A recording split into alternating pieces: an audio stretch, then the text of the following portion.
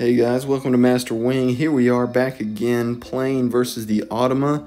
We are showcasing the Asia birds this time. No other expansions mixed in. And here's our starting hand. Hoping to see some plays and some birds we don't normally see. We've got the little ringed plover, the Eurasian coot, and the orange-footed scrub fowl. All pretty cheap birds. The scrub fowl has a yellow power that is related to ground nests. We're gonna zoom in on some of these cards in a little bit, but it is my only forest bird that I'm interested in. There's the blue rock thrush, but I played that recently, and I think I want to keep it in this game just to discard it for extra food. So we keep 4 cards. There's nothing in the tray that I'm interested in. We've played the black drongo before, and we choose wetland scientist for our bonus card. Like I said, we're trying some newer cards and birds that we haven't played.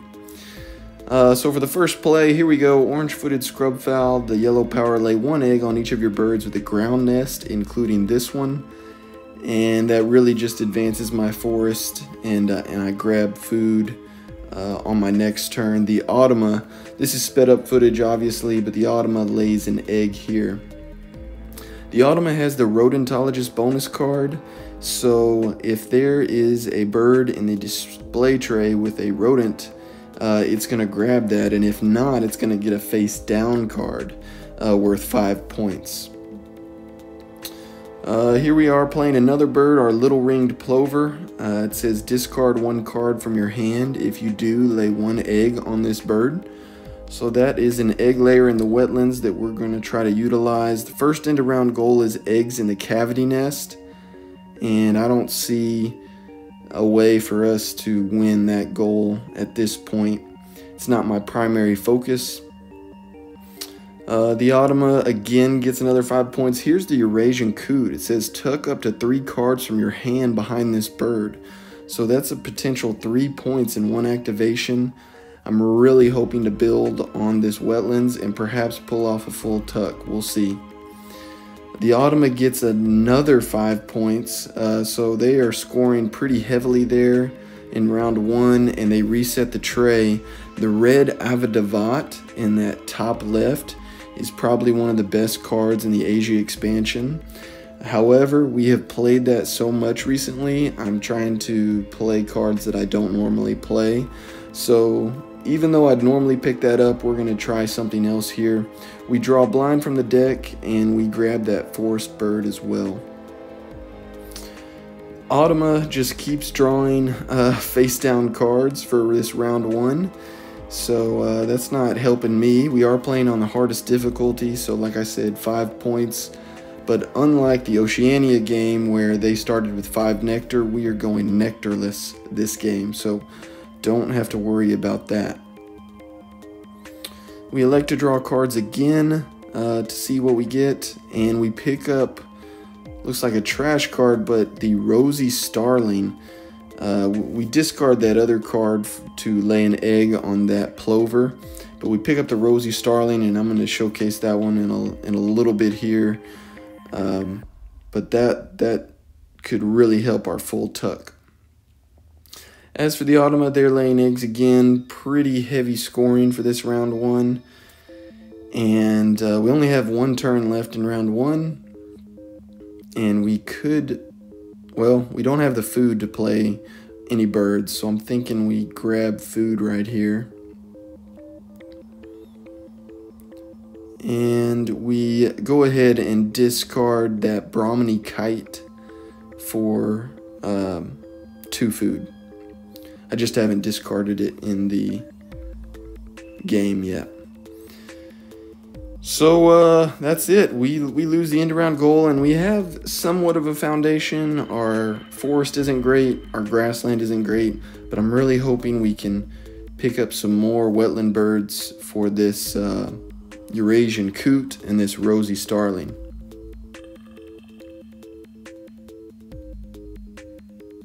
Oh, so I didn't discard the Brahminy kite. I discarded that middle card. I forgot what it was for that 2 food in round 1. And as I say that, now I discard the Brahminy kite for 2 food.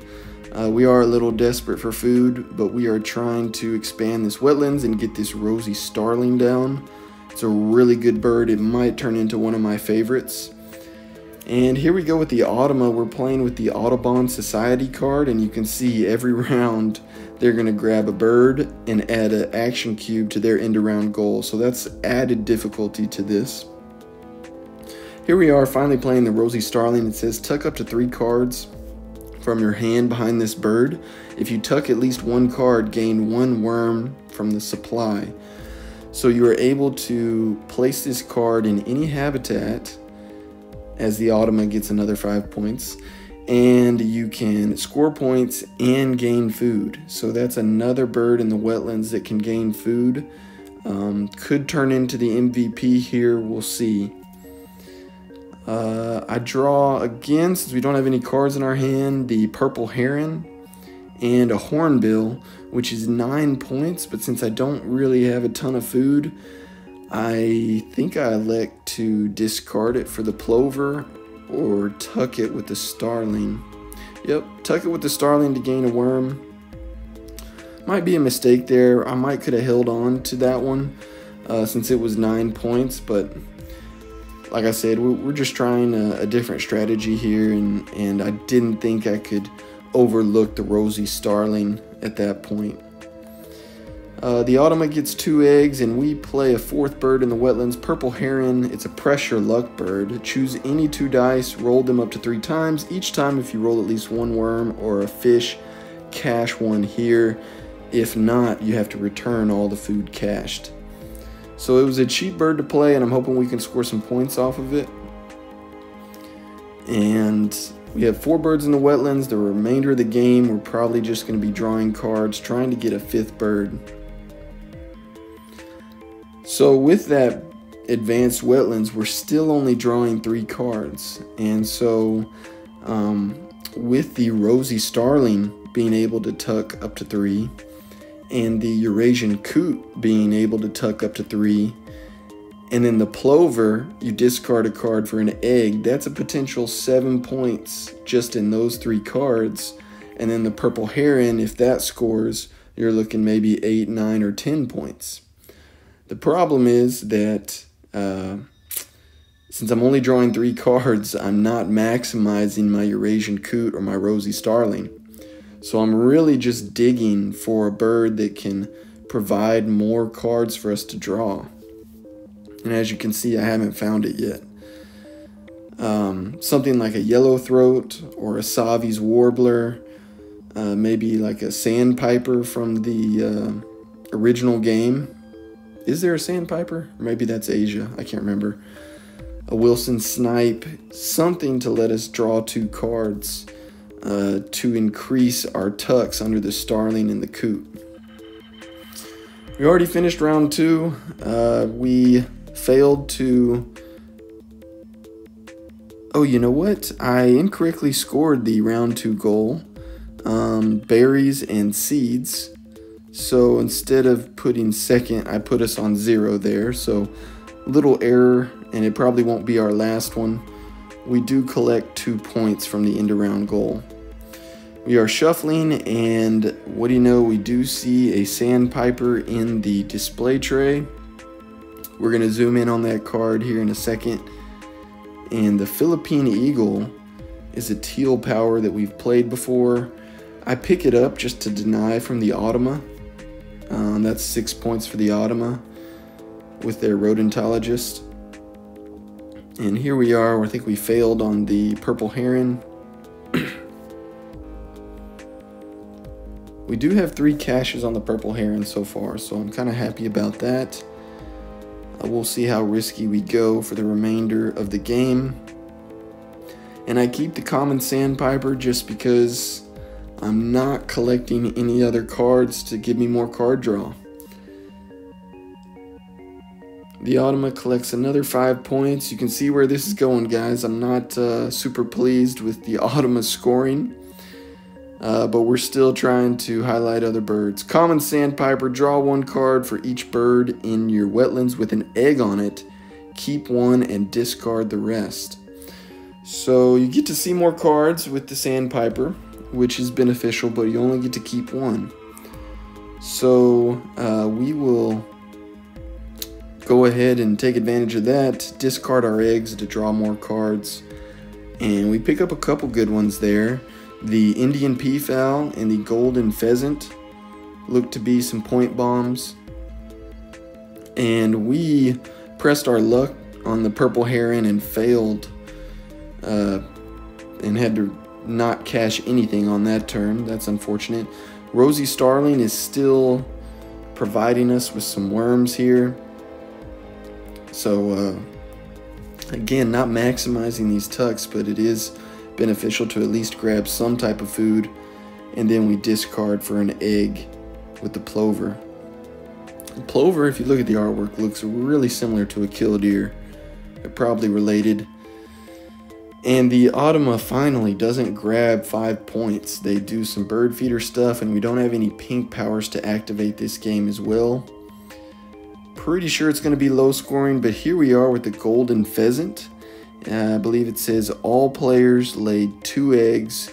You get to lay an additional 2 eggs. So I get 4 eggs plus the 5 points of the golden pheasant. I really like that bird, especially when you don't have a developed grassland. And that'll help me with the sandpiper brown power as well. I did have to give the Automa some Automa cash tokens, horde tokens, whatever you want to call them. So for every resource they get 2 food tokens. So that's why I put the fish next to the Automa. If you haven't played the Automa, it's pretty intricate, but once you play a few times, you get used to it. And I just think it's really cool that they added this solo mode for Wingspan. And of course on the digital version, there's an Automa as well. That's probably a little faster and more accurate. Here we are, we did the Sandpiper. We got to see 5 cards, I believe, but we only got to keep 1. Purple Heron was not successful. Again, we're trying to roll a fish or a worm. And the only thing consistent about us is the Starling and the Plover, and sometimes the Coot. So we're only scoring 2, 3, maybe 4 points with the Purple Heron. It's not the full tuck we envisioned. The end around goal is birds with a bowl nest, and as with a full tuck, you don't always have the opportunity to compete as well as you would like with end around goals. So we are here with our last few turns. Well, we got like 6 turns left, and we're trying to dig just in case we find any other point bombs that we can use with these worms from the Starling. And the Purple Heron, we're gonna roll the Purple Heron twice and cash 2 points. And then we tuck 3 for the Starling, so that's 5 points. That's 6 points for the Coot. And then a 7-point egg with the Plover. I think we discarded an egg at the beginning of the turn, so that was a 6-point activation. Not terrible. And there's nothing in the tray. There's a 7-point bird in the tray. Probably worth picking up. But we are at the end of round, and so we will shuffle our cards for the last 5 turns. We do have 3 points from our Wetland Scientist bonus card, but unfortunately, if you can see that stack of cards to the top right, we have not seen many rodentologist birds for the Automa to grab. You know, those 2 or 3 pointers. So the Automa has just collected so many 5-point cards. This score is probably going to be ugly. But if you made it this far, I really appreciate you watching. Let me know what you think about these Asia cards. I think it does a great job of mixing up the style of play. We're not maximizing our turns here, but in the base game and European version, sometimes you're just kind of stuck developing that grassland laying eggs. And I just feel like it provides so much more variety to win the game. So definitely something to get used to, and I think we learned a lot of lessons here.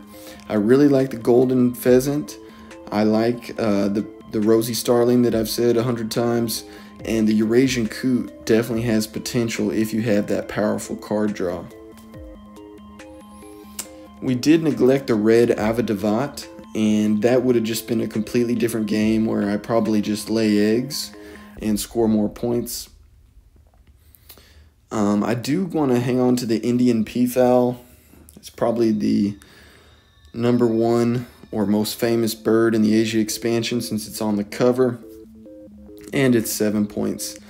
I draw the Great Indian Bustard, another big bonus bomb, and there's an argument to keep that one as well, but my food generation at this point just isn't matching up to play the Great Indian Bustard, so I think I end up tucking or discarding that bird as well. Our end-around goal for round 4 is birds pointing to the right, and we do qualify for that one. But the Automa is ahead, I think. They grab another 5 points, and we reset the tray. And again, no rodentologist birds, nothing crazy. I might pick up that mini vet if I recall. We do pick up the mini vet because we can afford to play it. And here we are with the Sandpiper, just checking, looking at cards, making sure nothing crazy good. Purple Heron. We're satisfied with 2 caches with the Purple Heron. I didn't know how adventurous I'd be with these pressure luck birds, but as I play more Asia, I'm going to be leaning towards at least 2 every time. If I'm behind in the game, I'll probably do 3, because some of these have been pretty successful, especially the Forest Owlet. I have good memories with the Forest Owlet. And here's the second to last turn of the game. I should have played the mini vet and the peafowl right here, because the peafowl, the Indian peafowl, peacock, whatever, lets you draw 3 cards, and then that would have let me tuck a lot more that last turn. But we are spacing out. This is not our A game. So those of you that think we just post games we win, this is for you. But the peafowl would have given me extra cards to tuck, and instead I'm just not even reading the card, and I just see that white when played power and think it's some bonus card bird, because a lot of those white powers are bonus card birds. So we make several mistakes in this game, and that was one of them. Here we are with the last play of the game. The small mini vet, play 1 additional bird in your forest. You may ignore 1 worm or egg in the food cost. And here's that Indian peafowl, the double play. All players draw 2 cards from the deck. You draw 1 additional card. So that was, with the eggs included, like an 8-point play. And then I give the Automa Horde tokens, and then I think, wait, these powers are optional, so let's take those Horde tokens back. We don't want the 3 cards. This game was just a cluster, so we're just hoping to break 90 here, and even that seems like a low score. And we will live and learn. I think you learn more from your losses and mistakes, but stick around to see how bad the Automa beats me. Oh, we have a yellow power to activate the Scrub Fowl. I think we get to lay 6 eggs because a lot of my birds have ground nests. So the Scrub Fowl came in clutch, I guess. 75 bird points for the Automa, which is crazy. End around goals 20. They killed us. Eggs, they had 15. We had 30 tucks, which isn't terrible, but for a full tuck it is. We lose the game 92 to 110. We're going to look for redemption in this next post. Thanks for watching, and tell me what you think. What birds did you like to see this game? See you next time on Master Wing.